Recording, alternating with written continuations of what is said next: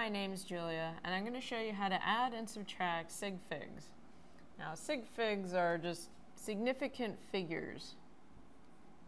So let's say I have the number 13.13 and then 5.067.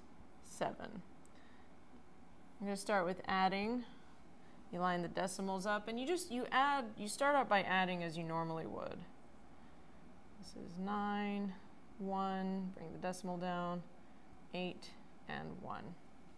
Then what you look at is I'm only caring right now about the significant figures on the right-hand side of the decimal. And you go by whichever number has the fewest sig figs, which would be this top number, which only has 2, whereas this has 1, 2, 3. And you just draw like a cutoff point.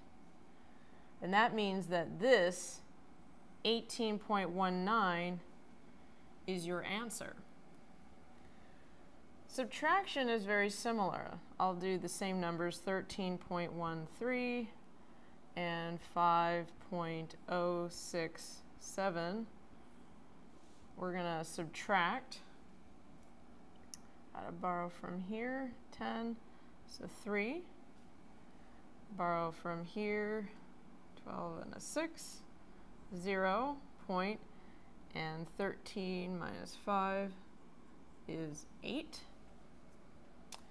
And again, we go by whichever had the fewest significant figures to the right of the decimal. We draw this cutoff line, and we get that 8.06 is our answer. So this is how you add and subtract sig figs. Thank you for watching.